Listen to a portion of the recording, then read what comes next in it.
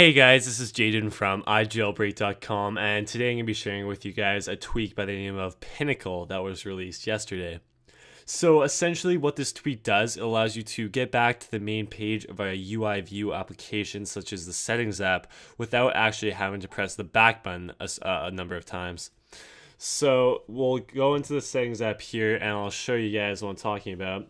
So if we go in, go general, just get ourselves really buried deep in here. We'll go accessibility, then we'll go assistant touch, and I think that was 4 levels. So what that would mean is usually I would have to press the back button, which is this button here, 4 times to get back to the main page of the Settings app. So for example, in this case, if I was trying to turn assistant touch on, I'd have to tap the back button 4 times to get back to the home page of the Settings app. But with Pinnacle installed, what I can do is I can actually just tap and hold the back button and it brings me back to the main page of the Settings app automatically. So as I mentioned previously, this works with any UI view application, so pretty much any stock iOS application.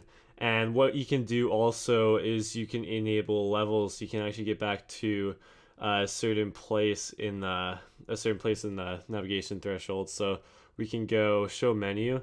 And what we'll do here is we can go back, we'll go back to where we were before, general, accessibility, assistant touch, and now if I hold the back button, what's going to do is it's going to bring up a menu of the different pages it took for me to get here.